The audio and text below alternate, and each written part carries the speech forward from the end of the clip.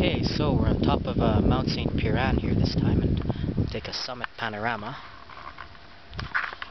You can see the summit is just all rubble. So that's Panorama Ridge over there. Lake Louise is down below. There's Mount Fairview, then Mount Temple. Then I forget which these two in the background are, but that's Devil's Thumb there, and the little beehive is just a little bit below, and you can actually see